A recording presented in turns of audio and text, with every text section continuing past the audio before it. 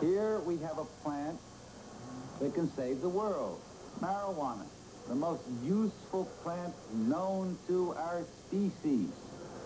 It is good to make clothes with. We can eat the oil or use it for any other oil product. It grows quickly. It helps conserve the soil.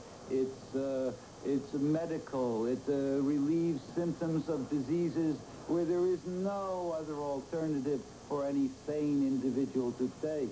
The safest, the only safe drug. Do not realize this is species destructive. Everything that you can make from whale oil, you can make from hemp oil.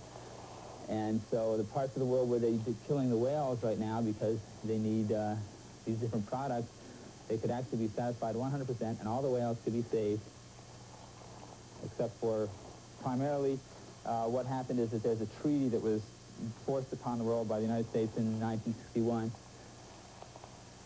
And that treaty itself is the only thing that's blocking us from using hemp to save the whales.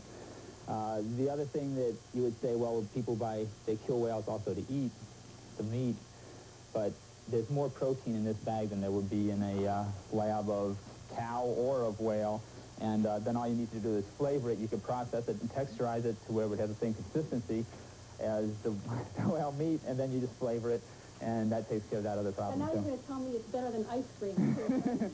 Well, actually, what you can do is you can make it into tofu, take the tofu, make it into tofuti. There's other people whether they like tofuti better than ice cream, but you can accomplish the same thing, essentially.